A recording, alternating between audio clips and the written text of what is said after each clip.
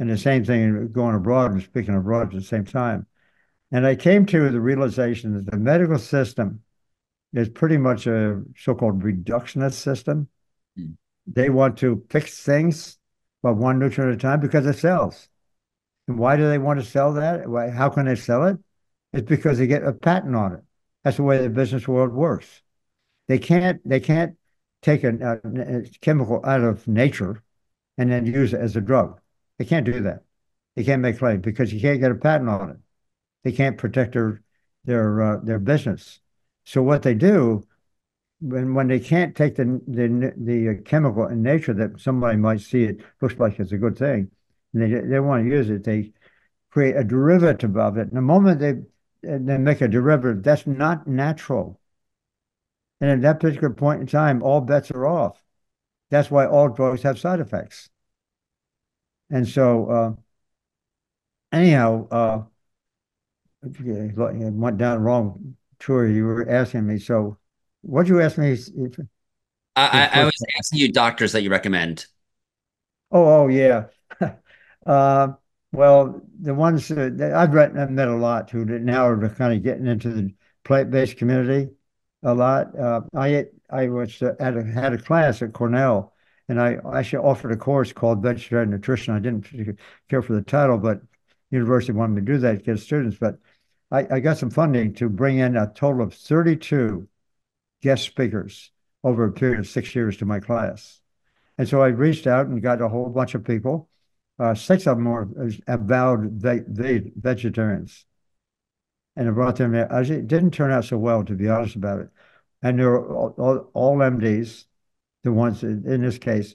One of them came in, gave a lecture, was excited about it and stuff like that. But then he went back and he organized his study and put my name on his paper as a lead one. And it was the stuff in the study really wasn't there at all. He didn't even do it quite like that. And so it created a very unpleasant situation. I told him to take it, withdraw it from the journal, and he wouldn't do it. And another one, so he got into the vitamin stuff, Mhm. selling vitamins. And then another one was there, I had him twice actually.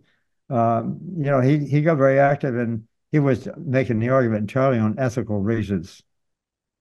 And I worked closely and I was on his board and everything like that. But that to me, the ethical reasons alone, then he goes down and takes he doesn't, none of them have any training in nutrition, none. So, but he goes starts making nutritional arguments that are not correct. And it's hard. It's hard to deal with that sort of thing. I mean, saying things like, for example, the cause of heart disease is saturated fat. And therefore, just get rid of saturated fat and it was end of story kind of thing. And or work hard to bring under control the consumption of cholesterol, which is okay for ethical reasons, I guess, or scientific reasons, but it's not the real reason. So that creates a problem. And then of those four, they all went off and did their own thing, not surprisingly. One of them wanted to get a lot of facts together. And this is the facts, all kind of isolated. That's not the way science is. That's not the way nutrition is. And none of them are trained in nutrition.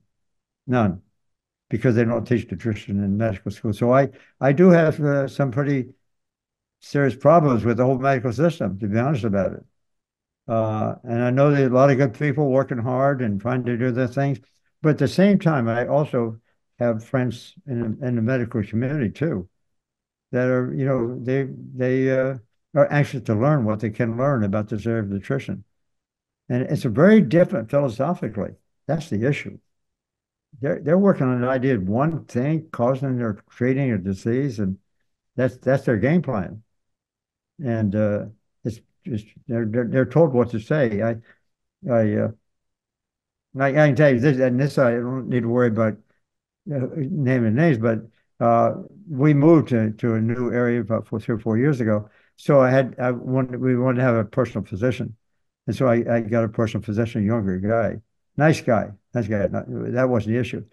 And I had some blood pressure problems that creeping up on me, getting too high. And I said, geez, and he told me, of course, to take the blood pressure medicine, the lowest dose of this drug called amlodipine. And so I took it for 6 days and I quit. I said, I don't need that thing.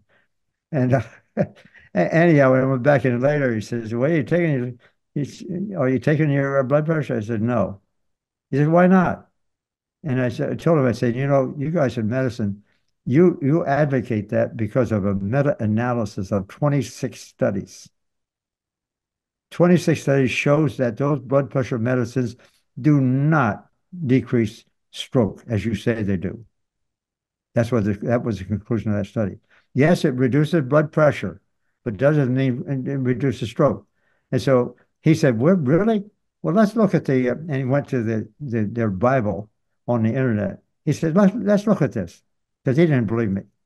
He said, let's look at this. So we started reading down, the justification that all the doctors have, and they all have to, advocate this. And we started reading down, and I said to him, I said, "Do you see any of it? We're reading together."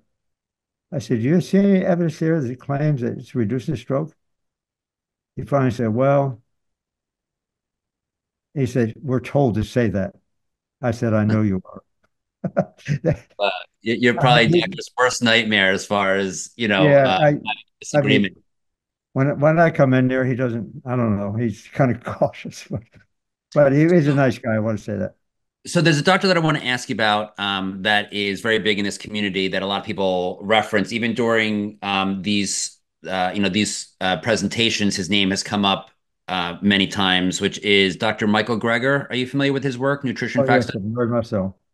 What are your thoughts on his body of work?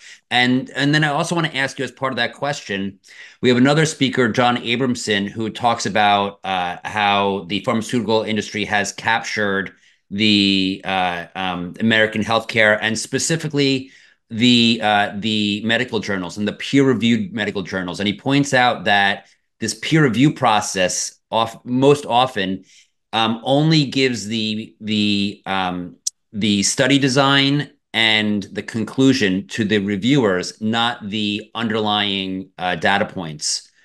So, what are your thoughts on that, and then how that relates to what Michael Greger does, which is to review all the peer-reviewed medical literature? Well, I know both of them. I know Gregor quite a bit better. I had him at Cornell too. He did his undergraduate work there, actually. In the early days, actually, I'm not happy with his approach because he has not worked in the field, and to my knowledge, he's not had any training in nutrition. He's never participated in a profession, of actually doing research.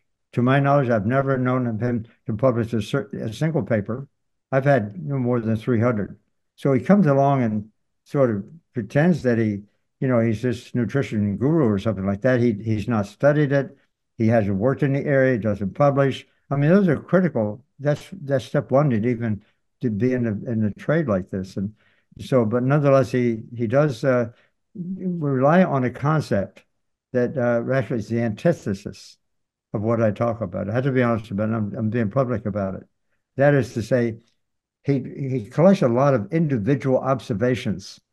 He calls them nutrition facts, and each one has a certain dimension, a certain effect, if you will. But none of that. He's not worked on any of those kinds of things. He reads it in the literature, sort of finds the things that he wants to find. And the most serious part of that is that the assumptions made that they're all separate items. They're all separate items. And you can do this and this. That's a source, that is the source of confusion, in public at large, in a larger context.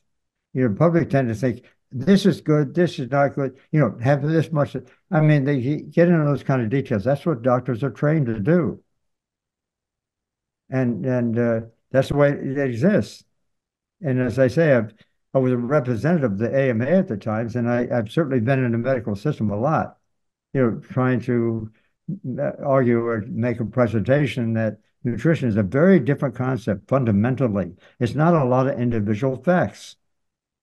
It just simply isn't. That is a source of enormous confusion, and it will never go away. You can't make advances by doing that.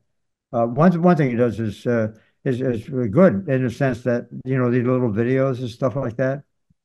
people they like bite-sized information, and they take it, with a great deal of certainty, if they hear someone presenting it. And so it's kind of clever.